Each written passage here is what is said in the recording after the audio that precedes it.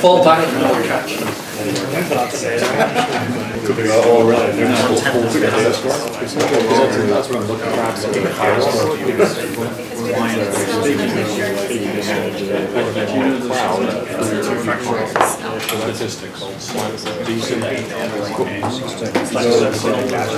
All right. So I know that there's some Apple fans in the group, and I know that there's some non-Apple fans in the group, but we're going to play a little game. It's not a huge prize, but it's a nice little iPod Nano. Not sure if anybody has one of these, but if you're an Apple fan, might make a nice collection to the iPad, iPhone, iMac, everything else that we have. I personally have most of the Mac products, but I don't have this, so I'm jealous to be giving it away. We're going to play a little game called Wait, Wait, Don't Blame Me, as David introduced earlier.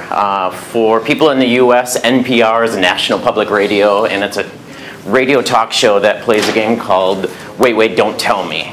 Our spin on it, Wait, Wait, Don't Blame Me, we're going to present some scenarios where there's a real-life situation that actually happened, where virtualization was being blamed for something, and a made-up story. I'm going to give you two different scenarios, and it's up to you to decide which one is the true story.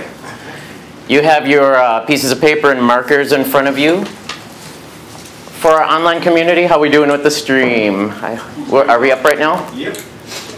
I've been following Tech Field Day, long before we presented last year, and almost every event afterwards. And I know the online community always says, the free stuff is always for the delegates. How do I get to go? Well, this time, for the online community, you get to play along. So there are prizes for people out there watching right now.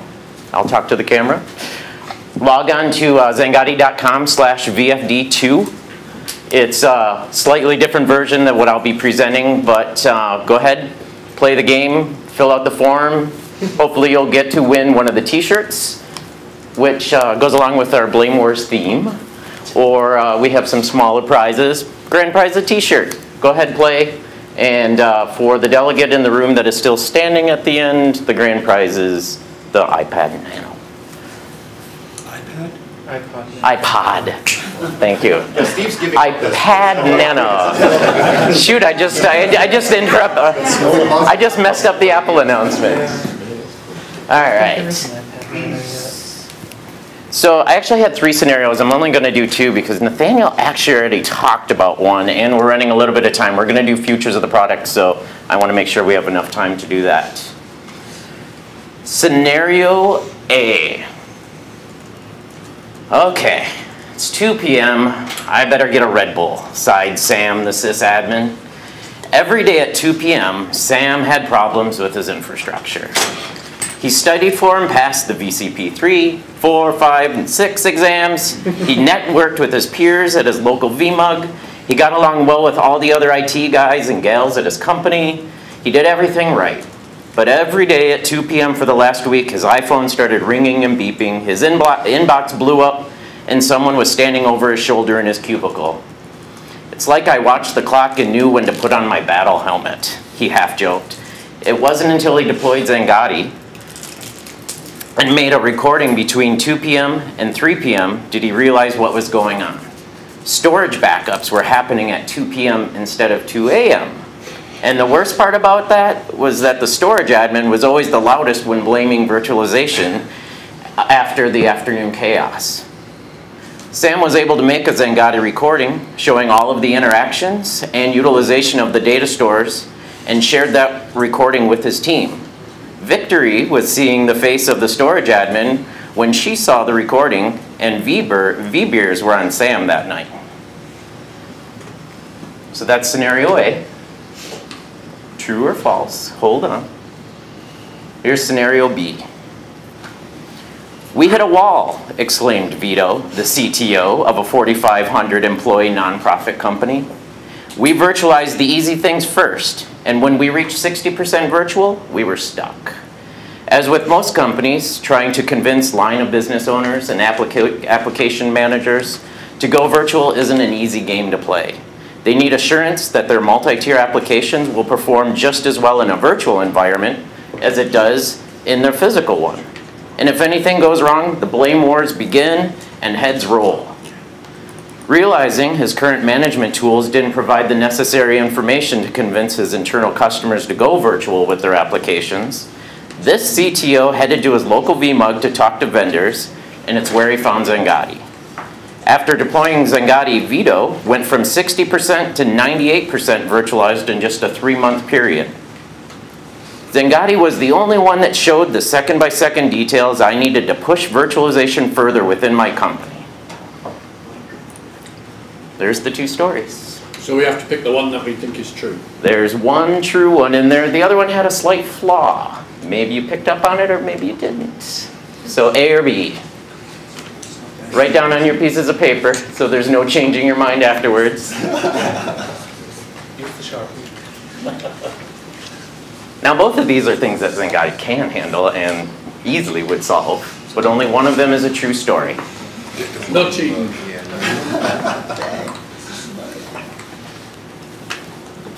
Who are all the B's? And who are all the A's? Which one is true? Which one is true? B is the true story. Excellent. Moving on to the next one, we have a guest. Who knows the virtual guy on Twitter? Jason Morris. He's a Xangati fan. He has I didn't ask for this, but he has a short little message. It's a very short one in the beginning, but he's going to present the next 2 scenarios. So let me get these speakers plugged in. Noon. My name is Jason Morris. I'm an IT manager for a national food brokerage located in Canada, running 100% virtualized on VMware View and ESXi across all 5 of our branches. I wanted to quickly congratulate all the delegates on your selection to participate in the 2012 Tech Field Day. Xangati is an instrumental and vital piece of software for our environment. It is imperative that I am able to quickly assess the health of my environment in order to be able to catch any potential problems before they occur. Xangati has asked me to put together a couple of scenarios, one of which is real, the other made up. It is up to you then to decide which one is real and which one is made up. So let's get started. Scenario 1. After completing our initial proof of concept on VMware View, we began to start our rollout to our users. As we gradually grew our system and brought all users onto View, users started to complain about overall performance and intermittent freezing of sessions on our new system. The situation was quickly escalated to the executive level by departmental managers, resulting in a lot of pressure to quickly identify the issue. Through some initial investigations and some in-depth discussions with VMware and other industry professionals, we could not identify the problem. After a frustrating period of working with various vendors and other IT professionals, we discovered Xangati and a suite of metrics specifically designed for VMware View. We quickly installed Xangati, turned it up in our production environment so that we could start to further evaluate and understand what was happening behind the scenes. It was quickly discovered that our CPU ready state was around 250 milliseconds consistent and spiking to around 1,000 milliseconds during peak times. We were able to quickly rectify the issue by reducing the amount of vCPUs assigned to our Windows XP session, and our system returned to 13 milliseconds consistent and peaks of around 50 milliseconds, and complaints about our View system all but went away, and our users are far more productive than previous. Scenario 2. Almost 2 years ago, we were confident that there was a problem with our SAN. We just couldn't prove it. We suspected and experienced latency issues, but just did not have the right data or reports to pinpoint where the problem resided. After installing Xangati, we could correlate latency and IOPS metrics and quickly isolated the problem. It turned out that there was a bug on how vSphere handled iSCSI metrics and gave us false information. It turns out that virtualization was actually to blame, not storage. But the best part of Xangati is that it truly helped us pinpoint where the problem lied and who should be responsible for taking care of it. Virtualization isn't perfect, we just don't want to be immediately blamed for every problem. That's all for me. I hope you guys have a great Tech Field Day. I look forward to chatting with you guys on Twitter, and all the best. Take care. All right, 2 different scenarios from Jason Morris. He said 1 or 2, A, B. Everybody write down your answers. So the A's would be not out? We're gonna let him play again. All right.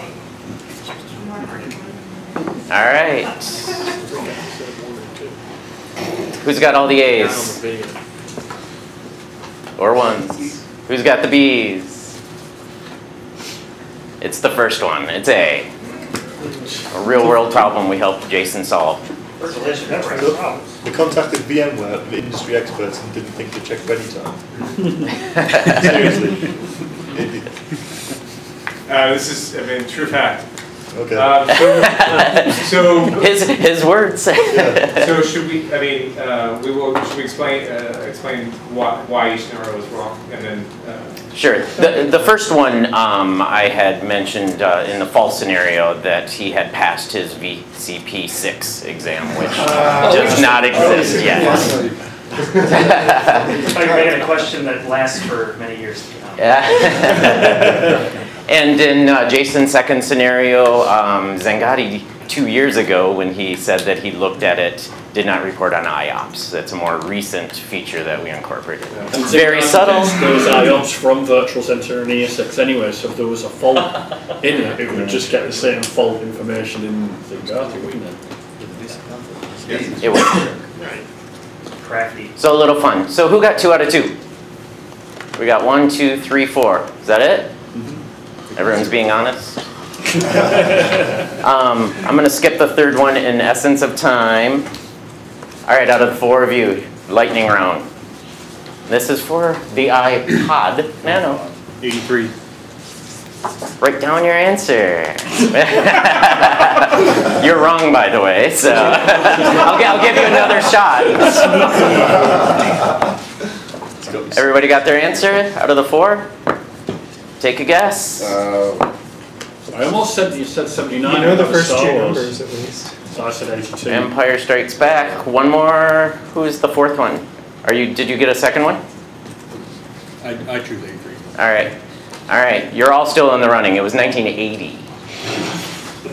1980. I wasn't even born then. I thought it was. Oh, come on. I apologize. I apologize for people not in the U.S., but it's a U.S. geography question. Hopefully the other 3 will get it wrong, and you'll still be in the running too. So I just have to pick a random state. There you go. You have a 2% chance. So which U.S. state is the home of the annual and Bacon Apocalypse Now event? 1, 2. Where's the Jeopardy music? You've got 52, or is it 53? 52 states. 56.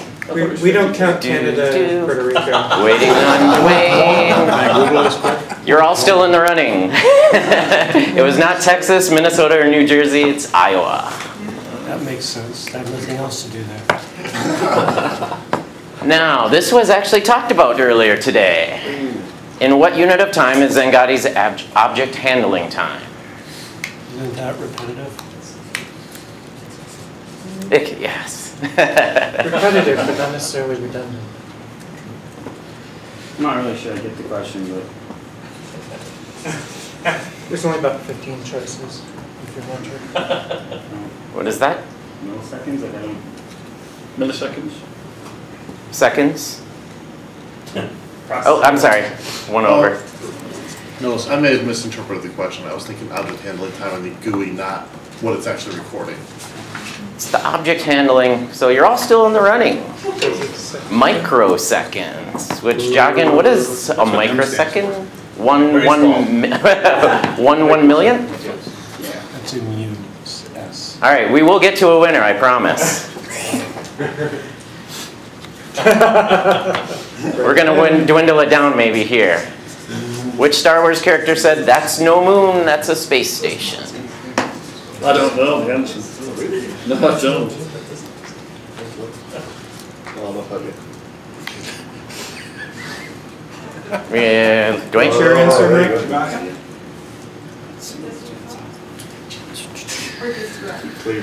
We have a winner. Obi-Wan Kenobi. Thank you.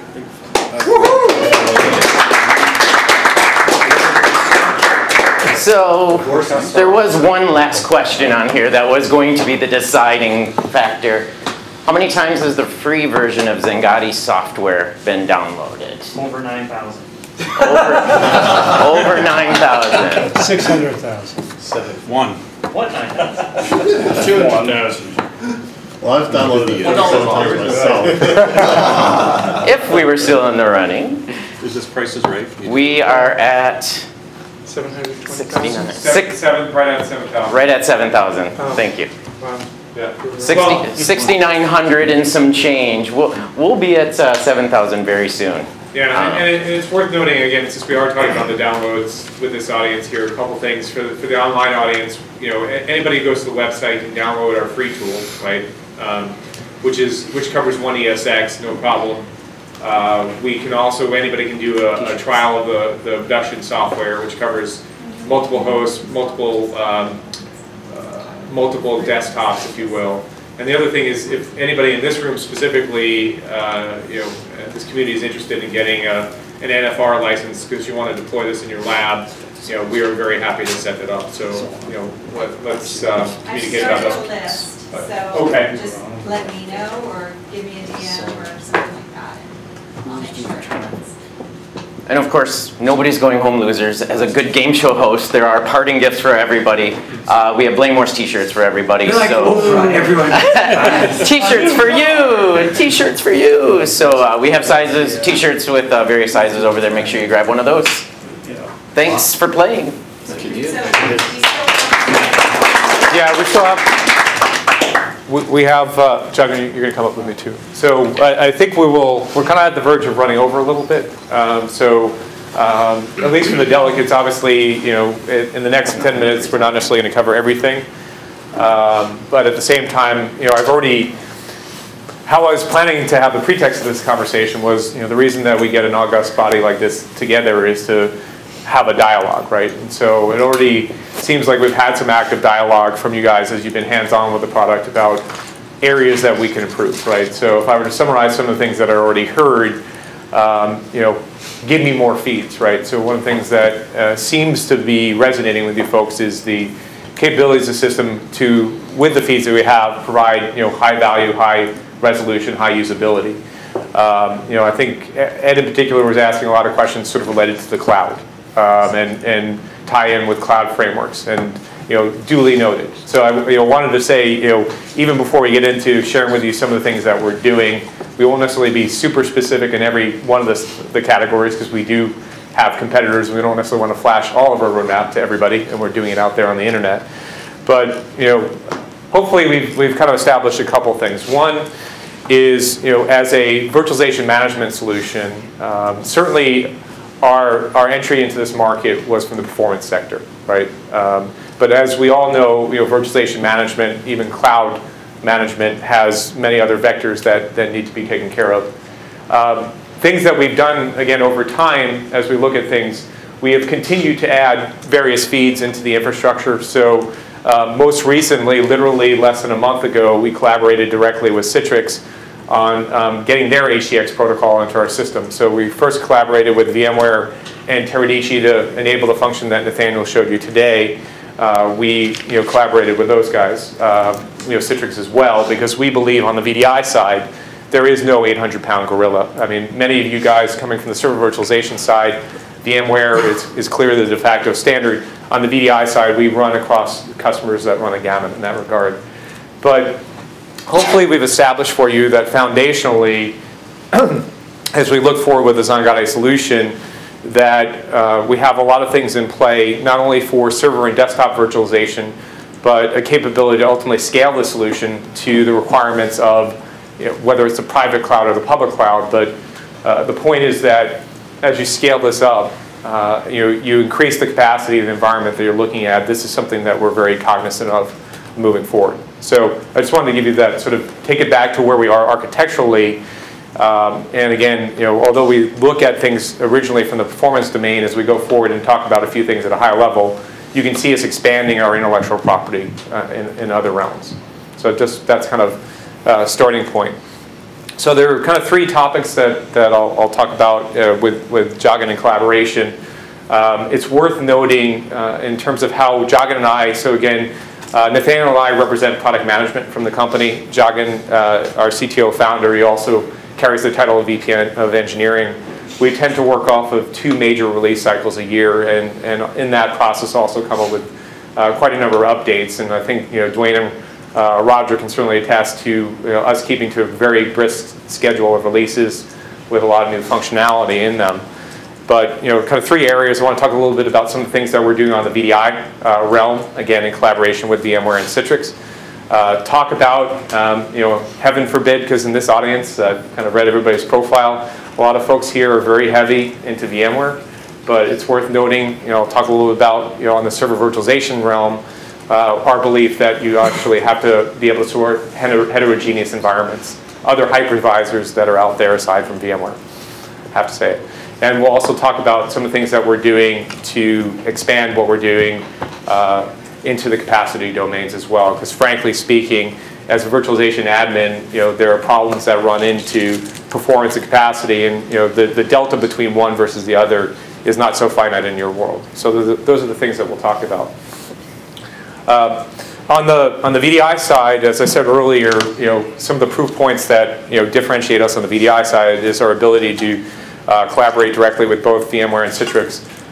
The proof points start with the VDI session protocols, what we've been able to do there.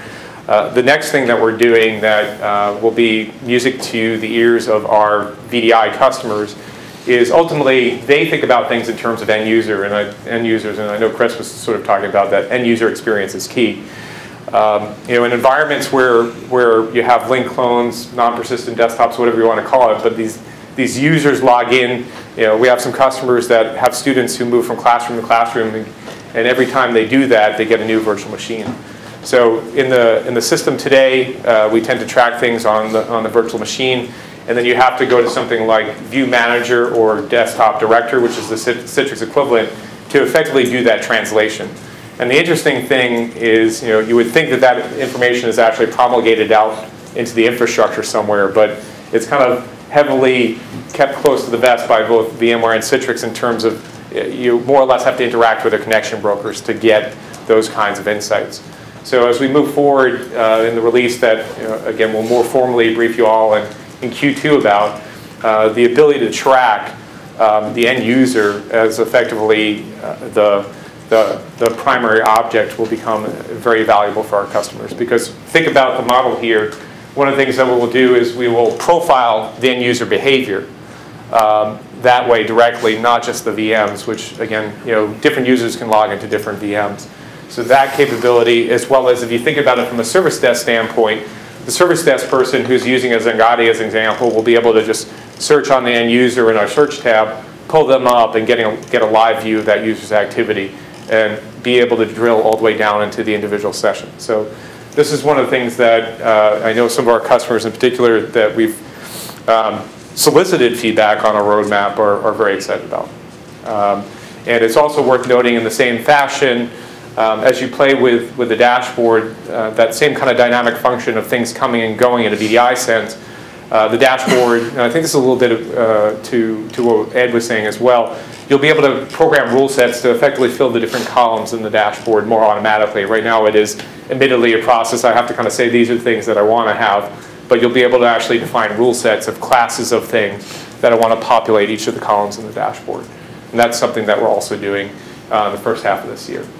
So again, specifically, I think there might have been some preconceived notions coming in that Xangati's orientation is on the VDI side. I'm starting with this function, but why I'm doing that is because in this case, it sort of sets up a conversation that ultimately you have to play with the key vendors in each sector, right? And if you look at VDI, both those vendors have fairly sizable market share. So that's something you'll see as we move forward, is getting more and more feedback of how to work with both companies. Again, I know there might be preferences in the room. I don't think I heard Zen Desktop from anywhere. Mike, I think yours is the only profile where you kind of talk about Citrix is something that you also have an orientation in.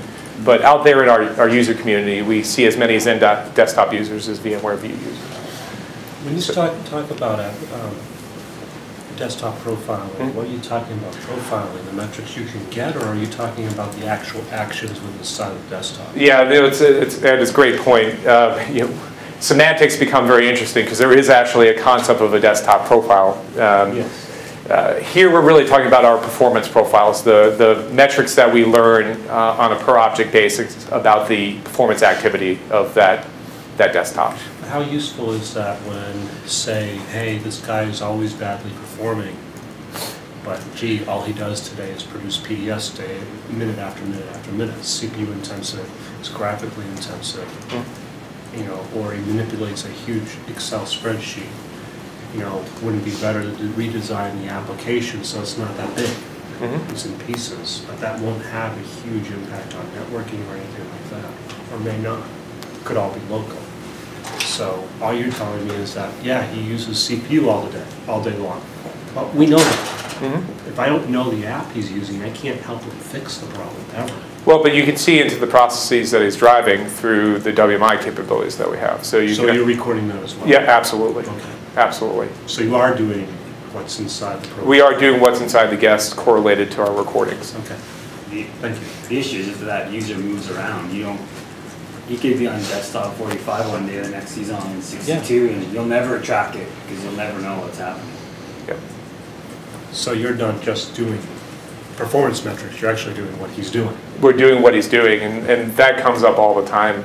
You know, that's why we added that functionality. I mean, folks like Dwayne and Roger were kind of clamoring for it because we need to see inside the guest, you know, to support that end user because he can be doing crazy things. And same thing happens on the server side, to be entirely blunt. We have so many conversations with virtualization admins that are supporting, you know, horrifically coded applications, and unless they can actually present back the recordings of what's happening on the server side, on the Windows side as an example, they can't put that argument forward clearly. And a recording makes things crystal clear in that regard.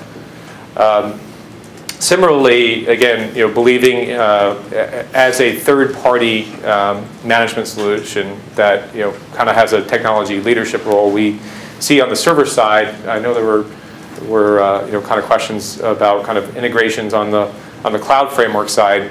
One of the things that we're being pushed very heavily on is that many of our customers are, you know, moving into domains where they are starting to tier their hypervisor strategy, right? So, I mean, we all know, and, you know, VMware still has its dominant market share, but the reality is that since many of us have entered into this market, you guys, you know, before Xangati, VMware's market share has, you know, changed significantly over time.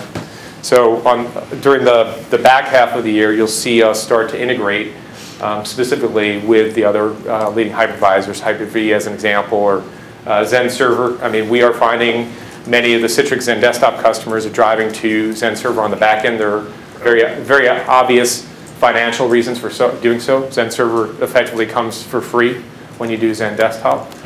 You sound almost like you're apologizing to us for it. What's that? You almost sound like you're apologizing. You almost like supporting something other than VMware. This is Virtualization Field, and I'm well, it's interesting. Actually, if Stephen Foss gets out there, you know, last time I briefed him, we had a whole conversation about, you know, the move towards supporting something aside from VMware. And the reality is that our customers, you know, a couple things to think about it, are actually diversifying their strategies. And the other thing is, you know, as a third-party management solution that isn't tethered to any vendor, and hopefully you got that sense, ultimately, we believe that part of our differentiation will be doing touch-point integrations with each one of the leading vendors. And it's worth noting, you know, it's probably more of an offline conversation at the Winchester Mystery House, but Jaga can share with you that each hypervisor, as we all know, has its own set of APIs or lack thereof. They have different frameworks in which that information can be gathered, some more optimal than others. And so doing that effort is actually, you know, pretty significant work, not only for Xangati, but anybody who chooses to go down that path. And it is one that we believe in investing heavily in. So that's just, you know, another major thing to keep in mind that is in our mind because our customers are driving us to that. It's about future-proofing your product from potential changes in that market share amongst the virtualization platform vendors. I've come across customers who had Zen Desktop running on top of ESX and they've moved completely over their desktop stuff over to Zen Server. Yeah. But that arose because historically they'd had Citrix as a kind of the Zen app or presentation server, and it just became politically easier to have them corralled in their own little area you know, and for the VMware guys to say, well, don't call us if you have a problem. So it kind of does happen. Yeah, it's interesting. Al and I were visited by one of the, literally largest, VMware customers in the world. I can't exactly say who, but they have 30,000 hosts. So not VMs, 30,000 hosts. And, their strategy is effectively to have a diversified strategy because they need to have it. And so that size they have to be to protect themselves from. They will be diversified on the hardware platform as well. Yeah. Yeah, on the hardware platform, and for those of us who come originally from the networking space, we're used to making sure there's at least some diversification in the network. Is that an oil and gas company? The one I mentioned? Yeah. No. Pharmaceutical. Financial services. Okay. Yeah. Well, the fact is we hear it very common. Now we're talking financial services, we're talking banking, we're talking PCI, we're talking GBLA, we're talking SOX, we're talking like all sorts of compliance requirements. And a lot of that compliance requirements say nobody should be able to see certain chunks of data. So now you're going to be putting in profile and allows me to use WMI to see chunks of data, including applications that are being run. How can I prevent you guys from seeing any of that?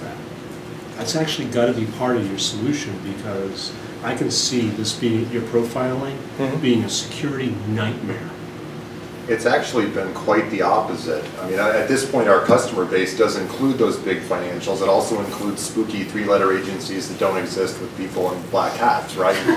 And for all of those people, the big significant thing is that we keep the information about the data, but we don't keep the data itself.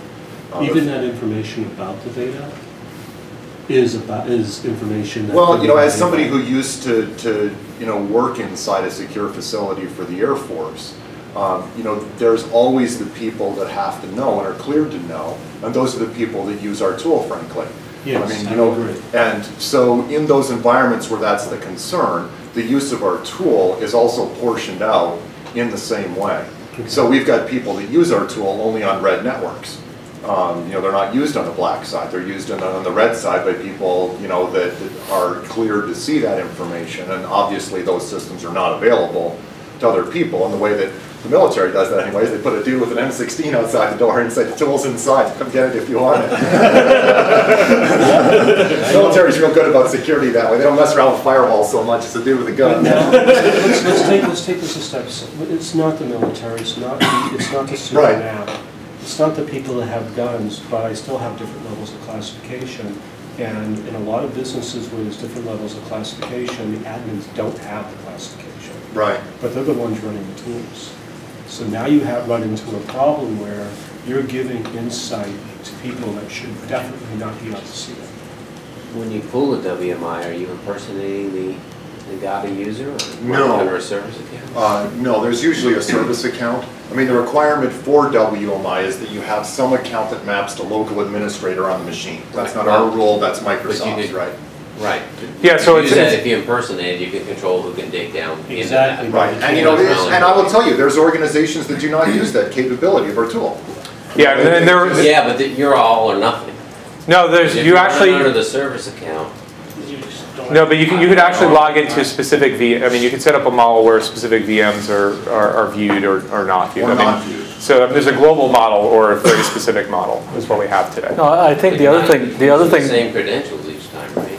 Well, you can actually specify credentials on a per object basis if you want to. Well, not only that, now when you go to the cloud, I have to be able to say, yep, that tenant can view data, that tenant can't view the data, because Xangati can see everything. Yes. So you guys got to build that in from the very beginning. Well, the ROV concept is really it's probably worth reiterating. The ROV concept is basically saying you only get to view per object data. But your point is well taken, and I think part of our growth in terms of this kind of layering of broadly access control for security, for compliance, for all kinds of reasons, I think we're going to learn as we hit those kinds of customers. So we do have ROV as something that people want to give to an ESX owner or a desktop owner, and they don't want any. ROV is a remote object viewer. I think he showed. That's the idea of a very focused dashboard that only an individual gets to see, as opposed to seeing the whole picture. So this concept of segregation really speaks to just present them the information they need to see and not everything, right? And I think we just have to build on that as we learn more about the markets we penetrate. Yeah, and it's worth noting, just kind of taking a step back, if you look at our heritage, you know, Xangati, originally coming from the networking space, came out of the service provider market. So many of these concepts that are here actually even predate virtualization. So this idea of an end user recording, imagine yourselves having a problem with BT or Comcast or whoever being able to press that record button, having us see what was wrong with your DSL connection, your cable connection at the time of a problem. The idea of the remote object viewer was actually created for the service providers to enable enterprises who were getting internet services to actually have real-time SLA information about their broadband connection. So as you can see moving forward, as we move more into, whether it's an enterprise with a shared services model, IT as a service model where they're trying to parse out their private cloud to different business units or app owners, you could see us evolving that ROV concept in a number of dimensions, and this is certainly what we're planning on doing. More logical groupings. I mean, I've heard that concept loud and clear, and very interested to get some feedback on how we can go about doing that. It'd be really nice if you had a less busy dashboard. Just give you an instantaneous view, say something's good or bad, and then let me drill down from there to see all the moving graphs. Well, it's interesting that you say that. In terms of our Q2 release, we have an even further streamlined iteration of some of the dashboards that we have coming out. And have you considered perhaps bringing some of that information into Virtual Center directly as a plugin or something? Well, we certainly, a couple things related to how we integrate with vCenter. The first is that you can certainly launch the Xangati system from vCenter. If you go to the Management tab, we are a vCenter plugin. You can launch from there. The other thing does that just launch the bigger applications? Yes.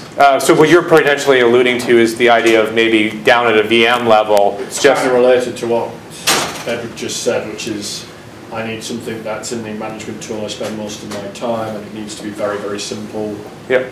That I can just see it and react to it straight away. So almost. I need it. I mean, if I'm in a cloud, whether it's CloudStack, vCloud, pick your favorite cloud, I need it so that I can see it without having to worry about having a portal or having a whatever, because the cloud provider may not do it. And I want to be able to see the performance of my environment as, not only that, but it's not just what I can see, but the interactions below to say, hey, that whole underlying layer could be red for all I know. And that could be the cause of it. And I need to be able to say, hey, service provider, go look at this. Right. I need to be able to, because the service provider is going to be looking at thousands upon thousands of objects and maybe thousands upon thousands of tenants. I need to also be part of that as a tenant to say, hey, it doesn't look like it's in my area, but it could be in yours. Can you help me here? And then they can go and log in and drill down even further where I can't see it. Yeah, and I want to see it. And we couldn't agree with you more. Again, coming back to the reason I brought up our heritage is when you start talking about service providers, they ultimately morph into these things called cloud providers, and the ability to see what's happening in real time. That's where that ROV concept starts, and I think enhances, because as you get into that, you have to trust, but also verify that your performance is what you expect of it. And I think we have a great framework live and continuously to give you those insights. We certainly need to make some enhancements around that. I think the other interesting dialogue we're having with customers in that regard is what is a performance SLA for the cloud, right? Because it is no longer a availability conversation.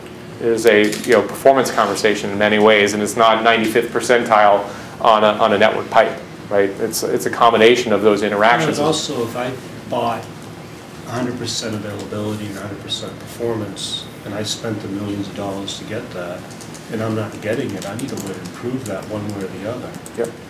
And if I bought 80% and I see that I'm sitting at 85%, I got to live with that. I'm happy. I may not be happy, but I got to live with it because that's what I bought. That's my SLA. Right. So having a way to see what that SLA is, to be able to map everything I see back down to that would be very, very valuable. Good point. All right, so I think that's going to be it for Thursday today at Virtualization Field Day. I want to thank Xangati for all of their patience, their outstanding presentation, the bacon, the ice cream, and for presenting an outstanding product. Thank you guys very much. For viewers at home, we're going to be continuing tomorrow morning at 8 a.m. Pacific time with Pure Storage. We'll be at their offices with their ultra-fast internet connection. So, no worries. Until then, have a great night. Tune in tomorrow, and thank you all. Take care. Thank you. Okay. So, thanks again, guys. I really appreciate your patience and as well.